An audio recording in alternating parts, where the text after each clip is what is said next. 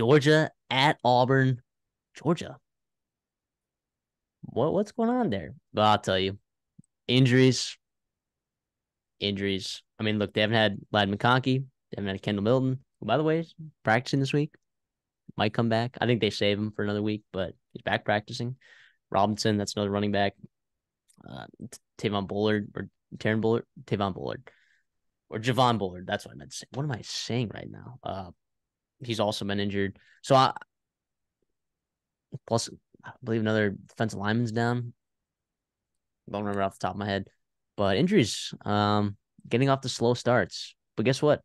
If you're here in the comments as an Auburn fan or as another type of fan to slander Carson Beck, you're kidding yourselves. You are kidding yourselves. This kid is playing good football. He's playing good football. I don't know what else to say. It's not Heisman level. I know at the beginning of the season, right? If you guys are there for our previews, and I talked about Carson Beck potentially being in the Heisman conversation in New York later this year, that might not happen, right? But to say that Carson Beck is not playing good football is ridiculous. He is. Well, and to add on that point, real quick, and we don't talk a ton of Heisman here because obviously in September, you're throwing away money. Yeah, exactly. So, and the problem with Carson Beck is you talk about Heisman moments. He's not going to have one of those because of the schedule he plays and the dynamic of the SEC East right now. He could put up 4,000 yards and still be nowhere near New York at the end of the year. But yep. Yeah, I mean, this Georgia offense is still putting up 41 points per game. Sorry, it still is. And Auburn, goodness gracious, after what we saw last week. In fact, actually, what we've seen this whole year is that offensive line is not good. I know we thought it was going to be good, right? Because they brought in a lot of G5 guys. But in my eyes, all I've seen is a G5 offensive line. And Peyton Thorne, it's not very good. The receivers, they got some good guys in transport. It's so confusing that Hugh Freeze is not able to get this thing going, but just feels like they don't have any answers on offense. Their defense is still playing pretty decently. A lot of stuff happens in Jordan Hare. A lot of weird stuff happens in Jordan Hare. So it's tough. It's tough to fade Auburn in Jordan Hare ever, right? But give me Georgia to win. And give me Georgia. Give me the 14.5. I don't care. Give it to me. What say you? Yeah, I think, again, yeah, I'm going to go Georgia to win, Georgia cover. I think they're finally going to wake up. Not that they've been sleepwalking through their earliest schedule, but they kind of have. And you saw that against South Carolina, where that first half was pretty ugly. And then Kirby's like, they're not going to score another point, whatever. And then, or not going to get another touchdown. And then they blew them out right in the second half there. I think they're too talented. Carson Beck and Georgia will score too many points for Auburn to be able to catch up in this game. And at that point, then it can get kind of ugly like it did last week with A&M and Auburn. I still feel pretty good about Auburn and Hugh Freeze. I think the rest of the year, they get by this game. You can still win 7 games if you're Auburn, but it doesn't, not to dismiss this game at all, because obviously it's a huge rivalry game, the oldest rivalry in the South or whatever it's called. Georgia to Auburn. If you're in the SEC or in the SEC country, you know how big of a game this is. Jordan Hare, like you said, is going to be buzzing.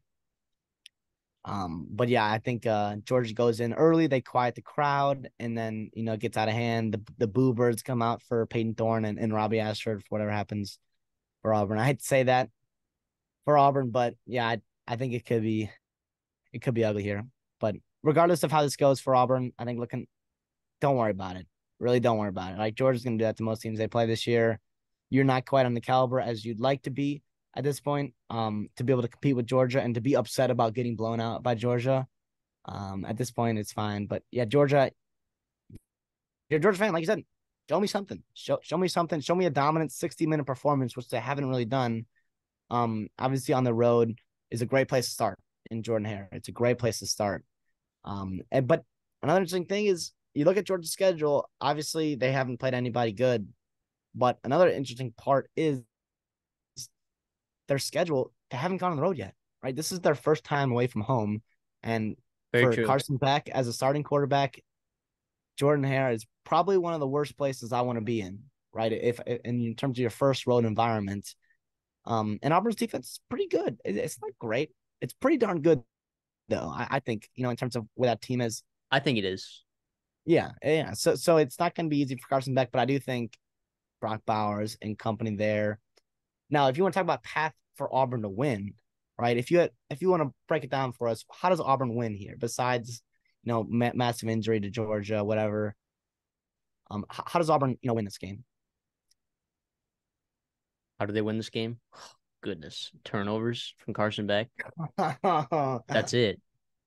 If that's your first thing, exactly. That's why we're picking Georgia to cover there. I do think, in terms of non-turnover, I'll throw in stopping the run. Special Right? teams touchdowns. Oh my God, come on.